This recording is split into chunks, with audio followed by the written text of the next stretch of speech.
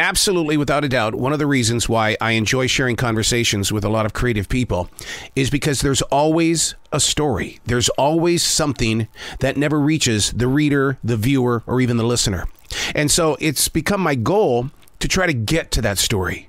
Don't pressurize it, but just get to it by way of communicating in the way that we're all communicators. Just share a story, share a conversation, build up the intensity by getting to that point where they say, blah, blah, blah. Hey, it's Arrow. This is The Choice. This is what I was writing while the sun was waking up on a brilliant new day. And I had one of those blah, blah, blah moments. Not a negative. This was one of those moments where you knew when you were receiving it that it was something that was going to change other people around you. But I got to spend some time yesterday with Brigadier General A.J. Tata. Oh, what a conversation. Sure, we talked about his brand new book and his amazing passion to write stories and how long it's been with him. But he wrapped things up with a huge heartfelt message. This is what he said. We have to stop judging each other for our shortfalls and celebrate the victories, the great things. But we don't. We continue to pick away at the things that didn't go right. Can I say that again? Because I want you to really listen to that.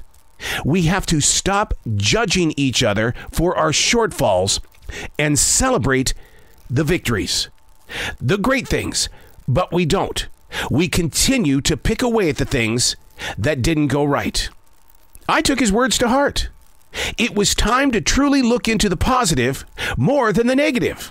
In fact, I spent the rest of yesterday moving through some unexpected storms.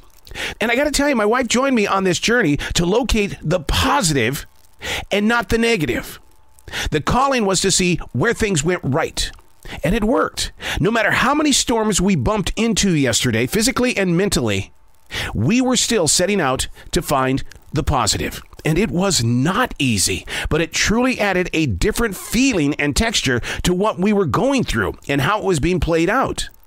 So I guess the challenge today would be, set aside your instant need to walk with what's negative and begin a path to look for the positive. Shine the light on its course of energy. I'm Arrow, and that's what I was writing while the sun was waking up on a brilliant new day.